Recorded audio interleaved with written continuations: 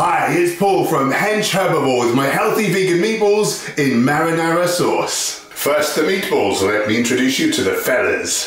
1 can of kidney beans, 80 grams of oats, half an onion, a handful of fresh basil, 2 teaspoons of oregano, 1 teaspoon of tomato puree, salt and pepper to taste, and 2 tablespoons of wussy sauce. This one's vegan, you can get ones with fish in it, but why be an asshole to fish? Preheat your oven to 190 degrees Celsius. Get parchment paper.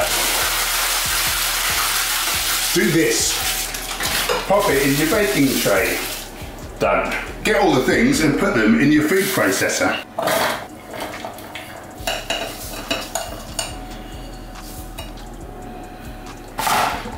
Whiz him up for 2 minutes. Now we're going to make these into about 8 balls.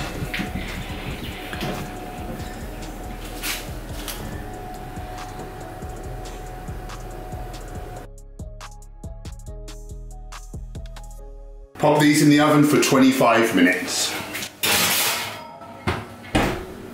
Now we'll make the marinara sauce. Fellas, 1 can chopped tomatoes, half an onion finely sliced, 2 cloves of garlic minced, half a teaspoon of maple syrup, a handful of fresh basil, and salt and pepper to taste. Add the onion and steam fry until translucent. While that's translucenting, we'll do this. That makes it nice and smooth and thick. Then we're going to add in the garlic and cook for another 3 minutes.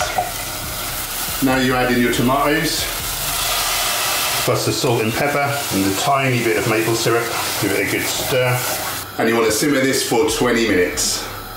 Okay, now we're going to tear some basil. Just add that in. We're just going to cook this for a further 2 minutes just to let all the oils from the basil infuse through the sauce.